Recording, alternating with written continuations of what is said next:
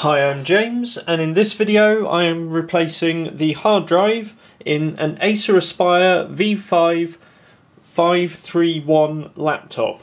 Now this laptop, the hard drive has begun to fail. We were getting some Windows corruption issues, so we are going to remove it. Unfortunately on this laptop that does mean a fair bit of disassembly, so we are going to start by removing the battery.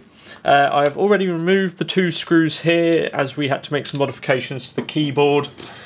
This one holds in the keyboard. It also does not hold in the optical drive. That must be attached elsewhere, it appears. So let's start by removing some of these lower chassis screws.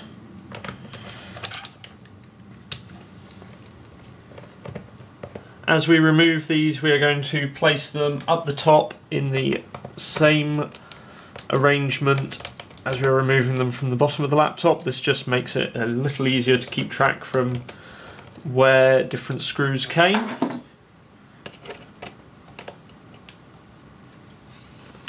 There's quite a number of screws in the base of this laptop, so it will take a little bit of time. I will likely therefore fast forward this to save you just having to watch me unscrewing things.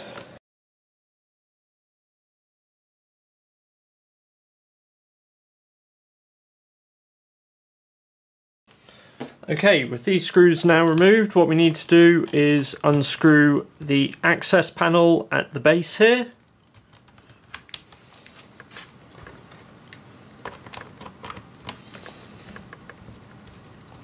Now this will give us access to the laptop's memory modules.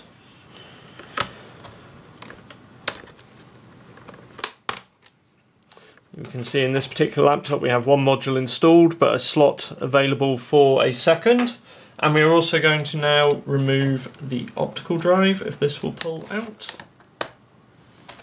That is interesting, so perhaps this is retained from the top rather than below. But with all the screws removed, we're going to turn the laptop over now, open it up, and we need now to remove the keyboard. So by sliding our pry tool in along the top edge, we can now release the keyboard.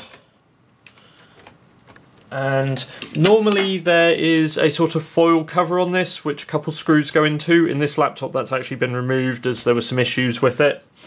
But we are going to do the two mini clips here, and with that done we can remove the keyboard. And then we also have here the ribbon cable for the power connector, and here a second ribbon cable for the touchpad. Both of these just lift up to release. We can also see here where the optical drive, we couldn't remove that. That is because there is a screw down connector here. Which is holding in the optical drive. With that released, we can now pull out the drive. There are also a couple screws holding down the plastic surround here, so we are going to remove each of those. This one, the metal on the touchpad, on the top cover here, and a second one here which is also holding down the wireless card. And one towards the top, in fact a pair of them towards the top here. So if we remove that and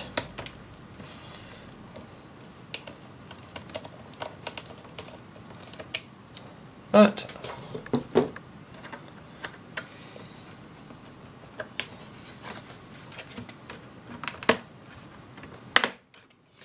okay, and with that done we can now work our way round the edges of the chassis, releasing the upper cover.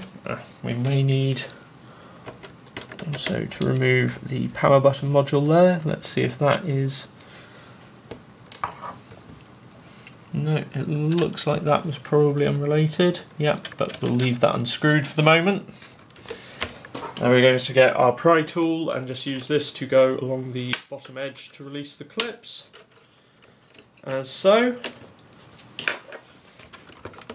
And then work our way around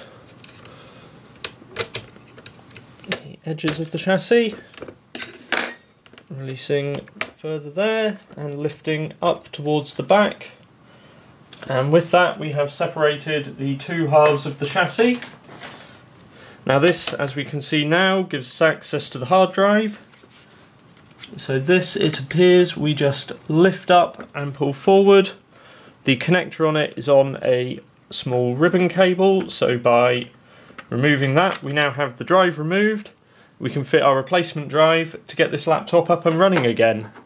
Other than that, there isn't going to be a huge amount upgradable. The processor in this machine is soldered down, but if we need to repair the fan assembly or access the wireless card, then these are available to us here as well. I hope you found this video useful. If you want to see more from us, then hit the subscribe button, and thank you for watching.